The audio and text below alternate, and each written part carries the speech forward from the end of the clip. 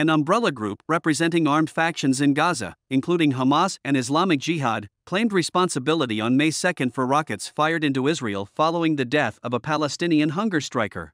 The Joint Command mourns the martyr and claims responsibility for bombarding the so-called settlements near Gaza by salvos of rockets in an initial response to this heinous crime, a statement issued by the group said.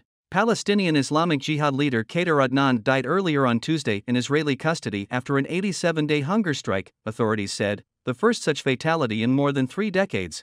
Adnan, who was awaiting trial, was found unconscious in his cell and taken to a hospital, where he was declared dead after efforts to revive him, Israel's prison service said. He had refused any medical assessments or treatment, it added.